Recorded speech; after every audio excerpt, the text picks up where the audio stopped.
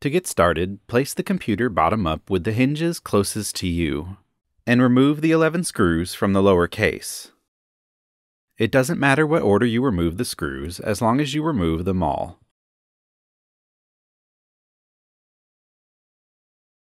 Next, using either a plastic pry tool or stick, gently insert your pry tool beside the right hinge, lifting just enough to pry the corner of the case apart, and then carefully work your way along the edge of the case, separating the clips as you go. Once enough of the clips have been released, use your hands to separate the rest of the lower case from the system, and set it aside. Next, you need to disconnect the battery from the mainboard to remove power from the system.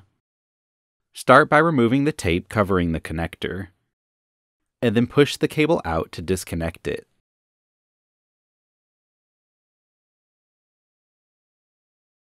Now, lift up on the battery to remove it and set it aside.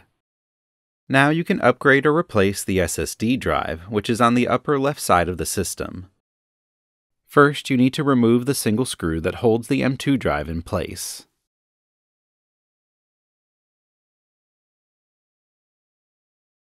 And set it aside.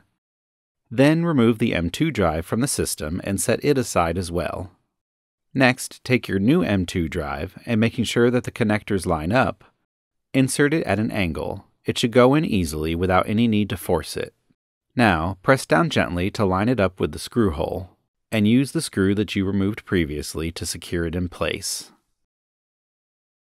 Next, grab your battery and place it back in the system. Then, reconnect the battery to the mainboard, and press down to resecure the tape that covers the connector. Now, place the lower case back on the system, and secure it by pressing down to snap it back in place.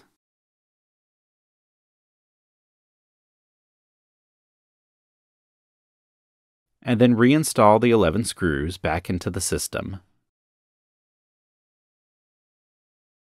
If you have any questions, you can always visit the Acer community or our Acer support site. And don't forget to subscribe.